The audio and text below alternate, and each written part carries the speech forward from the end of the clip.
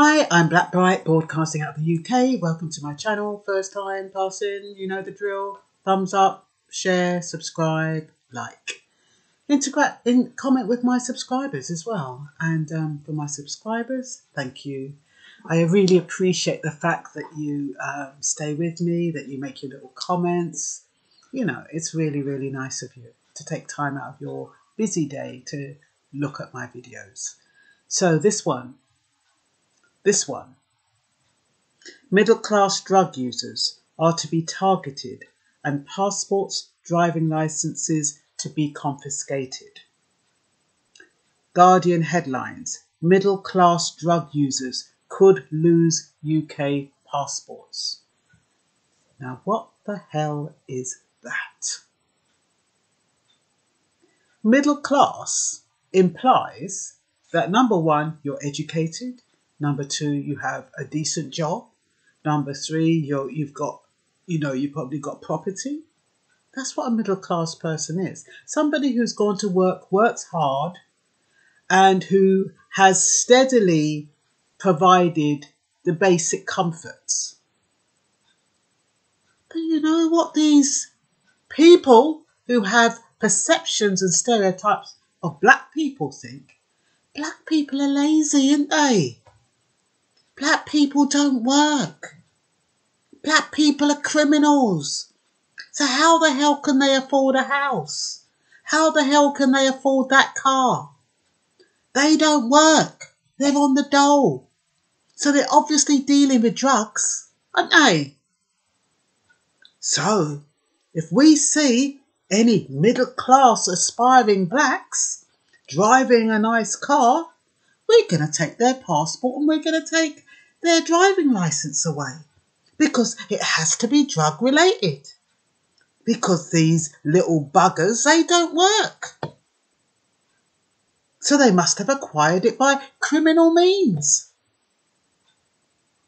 Have you ever heard of anything so ludicrous? The government just cannot stand that black people defy the stereotype. They cannot stand that black people can be considered as decent, hard-working human beings. They have to criminalise them. They have to. A black person shouldn't be able to get a house. They shouldn't be able to afford a car. They shouldn't be able to educate themselves. How the hell did they do that? After all the obstacles we put in their way to stop them from getting anywhere. How the hell did they do that? Has to be through criminal means. They have to be drug dealers. And that is why they cannot legalise marijuana like in any other country, because that is the only leg they've got to stand on to criminalise black people or anybody who has a spliff or anybody who smokes. The amount of white people, just because I'm black, who come into my shop and say, "Oh, do you sell ganja?" No, I bloody don't. Go over there, that white shop, that shop over there, they might. Why bloody come to me? Honestly. The stereotype. I don't even bloody smoke, but the stereotype. I know dreads. I know dreads that don't smoke. But the assumption is every dread is a ganja smoker. That's the assumption. If you're black, you smoke ganja. It's so annoying. Get rid of that myopic view you have of black people. Anyway, let's not take this personally. Let's pretend. Let's have a game of pretend. Let's pretend that this new law, this 10-year strategy, has got nothing to do with black people, even though they mention passports, so they have to be foreign offenders. Let's make believe it's got nothing to do with black people, but it's got to do with anyone who doesn't have anybody can have a passport, can't they? Whether they're born here or they're not born here. But we're assuming, the thing is, with this NC-19, anything is possible. With this I have to bring it up in every video. But anything is possible because with the deprivation of citizenship. But the funny thing is that what I don't understand is that before 1962, before the Caribbean emancipated themselves and went independent, though anybody born in the UK before that date were legitimately British by default, automatically British. When even my mother, she was automatically British because Jamaica was a part of the British Empire. And so was my grandmother. They were part of the British Empire. So before 1962, all of them lot, they were all British anyway. So I don't know what they're trying to do.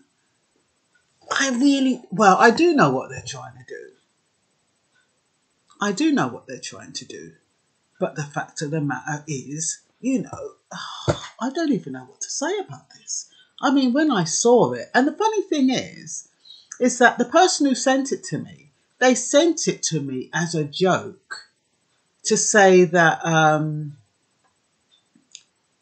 the middle class, they said 10 out of 12 are drug dealers or something. And then the joke was, because they were debating it in Parliament, well, that means that how many of you MPs are taking drugs? That was supposed to be the joke. But of course, I saw the joke, but what I was more interested in is the middle class bit. Taking away your passport and your driving license just because you're middle class and linking that with criminality. And I don't know how many of you saw that video where that black guy, he was a bank manager and he was driving a nice car because he had a good job. But the police stopped him, and on top of that, he had some cash in his house. The police stopped him, hauled him in jail, claiming that he got his property and his house and his car through money laundering. He showed them all the bank statements. But I don't know how much time he did. But by the time he came out, he'd lost his job as a manager and had to go back as a assistant manager. But his mojo had gone. He couldn't believe it. He was the type that used to say, he looked down on certain blacks as if to say, oh, it's because you look a certain way, that's why you get picked on. Or because you behave in a certain way, that's why you get picked on. If you're living a decent life, the police don't trouble you. The police don't stop you. This was a decent guy, going to work every day, got his house with his wife and his kids. Police stopped him. Said he was money laundering. If as a person of colour, you flaunt your affluence in front of a cop who's having a bad day, woe and betide, because you could be seen as drug dealing. Because how the hell can anybody in this day and age, when you're supposed to be struggling, afford an XJX or one of those, a Mercedes or one of those flashy BMWs? How the hell do you afford it? But they forget that black people, they don't go on holiday as much and they sacrifice more to get what they want. And when they work hard, they want to show it off. But you can't show off in England. You're not allowed to show off in England. Keep your bloody butt quiet. Keep out of sight with your riches. We don't want to see it. We don't want you rubbing your riches in our noses. That's the old bill. They prefer you to look... Well, you can't win. You look like a bloody criminal, they pick you up. You look too affluent, they pick you up. So what the hell can you do? I told you I'd get emotional on this one, didn't I?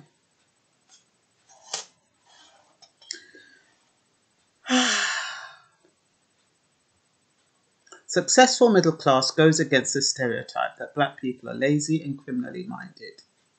They want to destroy that notion that they can be anything else, even though we have Robert Walker, Idris Elba, Julie Sarpong and many others, affluent blacks on TV, are they going to be accused of drugs?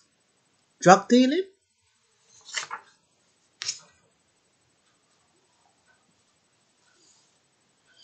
If you're living well, it must be via criminal means.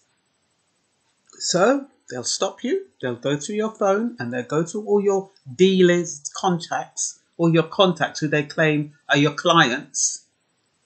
I mean, why do they have to believe everybody's a drug dealer? It's fascinating. And I'm sure the people who are drug dealers, I'm sure they have to be a minority. I mean, there was one, I don't even know if it was this country. There's this guy, a Chinese guy, and he had a case full of, I don't know if it's weed, but I think the taxi driver said it was a strong smell of weed. So he called the old bill, and I don't know how many kegs of weed he had on him. But he would get away with it if it wasn't for that taxi, because he doesn't look like your stereotypical drug dealer. And the thing is, if catch a black person with drugs, it's usually a little bloody spliff. It's not like in America where they do you do get black people doing A-class drugs. Over here, it's more likely that they're walking with a bloody spliff, if anything, for personal use. Oh, but you're not supposed to have anything for personal use. You're not even supposed to have that on you. But that would be the extent. And that's what they call drug dealing. The fact that you might have a little spliff on you. Oh, dear.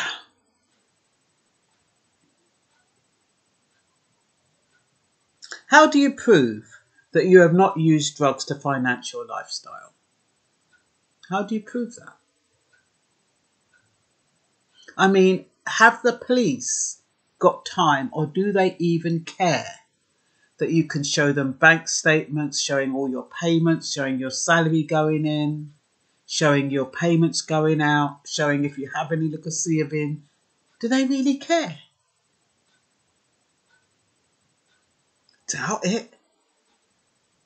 Because they'll make sure they lock you up long enough, and then by the time you've proved it, if you're lucky, you can get a lawyer that's going to drain you dry.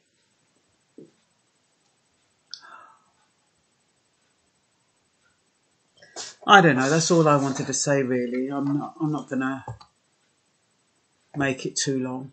It's just so frustrating. It's almost like they just want to get everyone.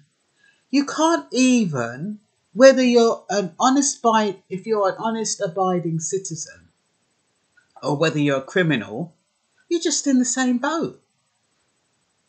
They just want an excuse to get everyone. And it's irritating.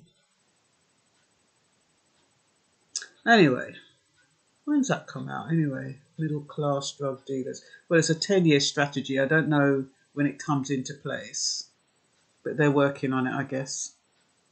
Watch this space.